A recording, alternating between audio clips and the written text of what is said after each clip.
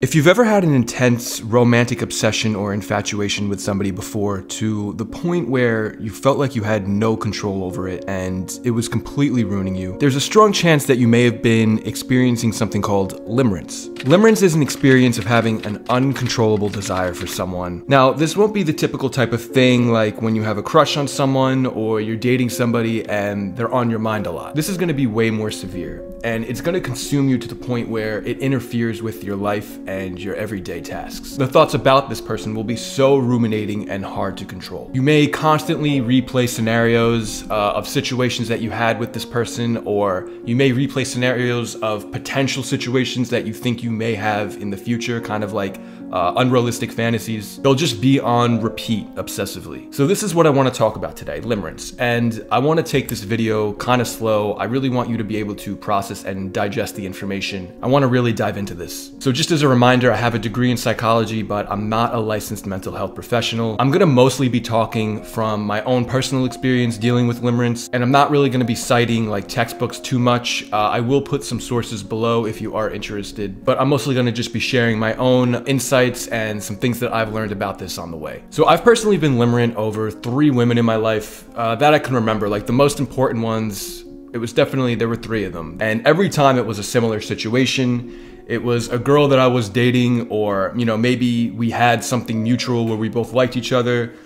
And then something happened where she decided to end things. So that kind of triggered a feeling of abandonment in me. And I would become very limerent over that person. But the truth is, every time it was usually something that I did wrong or something that I felt like I did wrong that caused them to want to end what we had. And that left me feeling very shameful and guilty of my actions. But it's going to be different for everybody. The reason that you're limerent over someone, everybody is going to have a unique story and background. You can be limerent over people that you don't even know, like celebrities or influencers. And it doesn't have to just be somebody that you're romantically attracted to. It can also just be somebody that you want to impress, maybe somebody that you really want to be friends with. This is typically what like these celebrity stalkers are dealing with. You know, the people who are just like, they get so obsessed with somebody who's famous, somebody that they may follow on Instagram.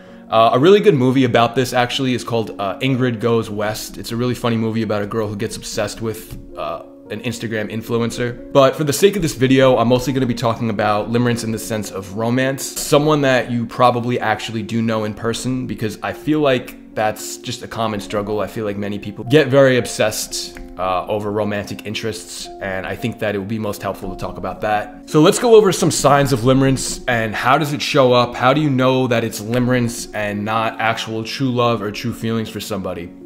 So I have a list here. I have about 10 examples that I'm going to go over with you.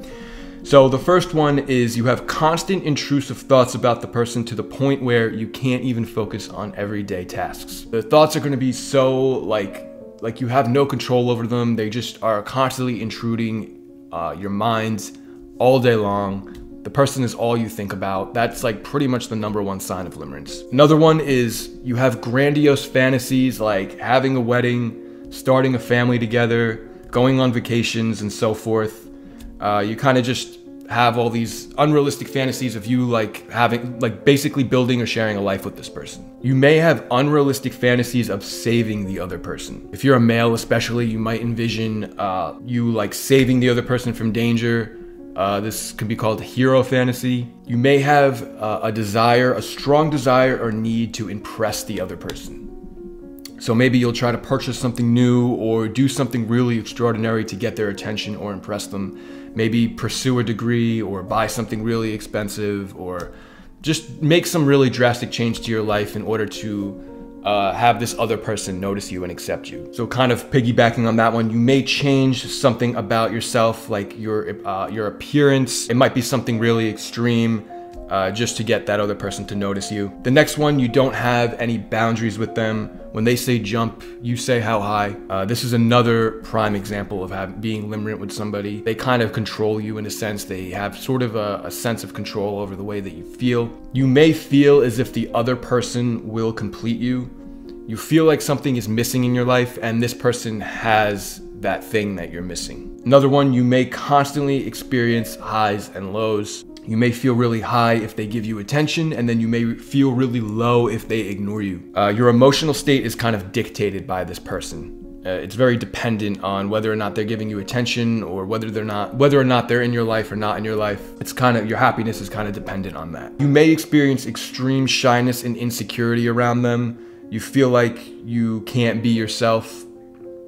That's another one. I personally have dealt with all of these, so I'm talking mostly from experience. And then obviously I did some of my own research and realized that these are all pretty common signs of limerence. So what causes limerence? Well, it seems like it's pretty common to be limerent over someone who's not reciprocating your feelings or your love. So my own personal insight into this is, when I was dealing with it, and what many psychologists say, is that it basically signifies an unmet need that you may have had in childhood, such as a poor attachment to one of your parents. If you grew up in a very chaotic home, you might find safety with this person, and you might find safety in the fantasies and the thoughts that you have about them, because for whatever reason, this person kind of makes you feel safe, and they make you feel loved, which maybe you didn't have with your caregivers, you didn't have in your own home. And also the thoughts and the fantasies that you have about this person, it might kind of feel like an escape from your traumatic life. And that's why we get so,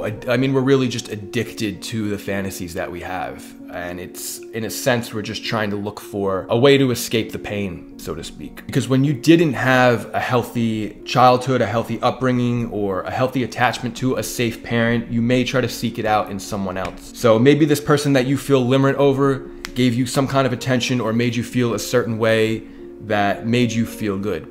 All right, so now here are a list of key insights that I've had, kind of dealing with this, trying to work my way through it, trying to figure out how to overcome it. So the first one is, limerence doesn't necessarily have anything to do with the person you're limerent over, but more so your desire to feel wanted. So this is more about a problem that you're dealing with, low self-esteem, insecurities, like I said, childhood trauma. So it's important to understand that. Even though you feel like this other person may complete you, it's not the case at all. This is really a you problem. And that's the first thing that you have to kind of accept if you're going through this. Next one is, lonely people are usually more likely to be limerent.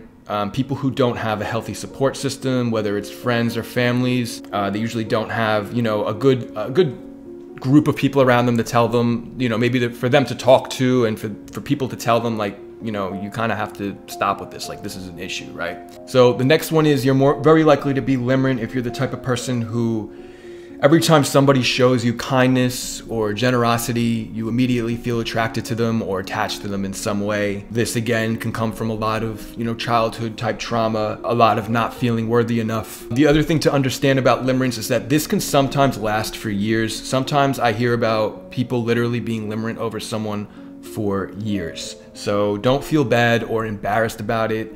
The worst thing you can do is try to suppress this. Be honest with yourself. If you've been limerent over somebody for a number of years, I've definitely have dealt with that. So it's actually, I think, more common than you probably can imagine. The other thing is, you need to accept that you're addicted to the fantasies and the thoughts, and you have to accept that. The sooner that you can accept that this is really just like an addiction, better chance you have of getting over this. Another insight I have is, we will do just about anything to avoid the truth and to face pain. We will avoid, like humans will avoid pain at all costs. We don't like to face the truth about things. We like to live in a lot of like a fantasy land. And when we get stuck in these sort of limerent fantasies, it distracts us from feeling the pain that needs to be felt, because what you have to do is feel the pain of rejection, the pain of being unwanted, in order to overcome it. Which brings me to my next point, is that this whole thing is often very emotion-based. You have to get in touch with your emotions. You have to get used to feeling. There's probably a lot of emotions buried deep in there that you aren't expressing, that you aren't really letting out, and that's really important. That's what I kind of realized when I was trying to get over dealing with limerence for myself, is that I had to learn to feel. I wasn't feeling at all. I was just trying to repress my emotions and find happiness in somebody else. It's important to understand that limerent people are living in a state of delusion who can't face reality. I know that sounds kind of harsh, but that's usually the case. We're usually having these grandiose fantasies. We think we're going to one day end up with this person, but the truth is it very rarely happens. And if it does, it's probably not going to be a healthy relationship, because you're limerent over this person because it's all about you and something you want and some selfish need. You're not like this because you actually want to like give love to this person. Being limerent is not true healthy love. This is a very unhealthy toxic attachment. Real love takes time to grow and evolve.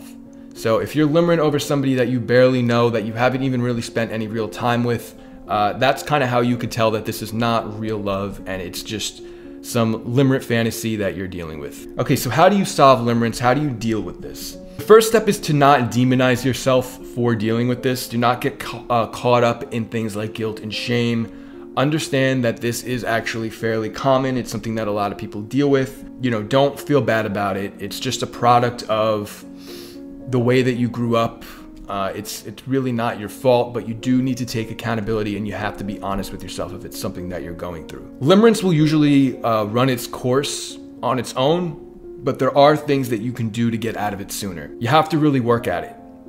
It's something that, you know, you really got to put some attention to, and like I said, be very honest with yourself. The best thing that you could probably do is work with a licensed therapist, or even maybe there's like certain life coaches, relationship coaches that deal with this kind of thing. Definitely would recommend working with somebody who has experience in this and maybe has been through it themselves. However, I know that that's not an option for everybody due to, you know, financial reasons and insurance and so forth. So I'm going to give you some things that I personally did to get over it. As soon as you catch yourself in these limerent thoughts, immediately label them as limerence. Just say these are limerent thoughts. You know, even use the word limerence if you want. You can use the word, you can even just say this is a fantasy, it's not reality.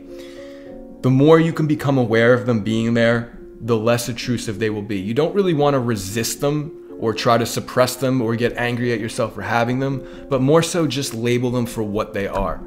They're just thoughts, all right? And they're not reality. Reality is only right here and now.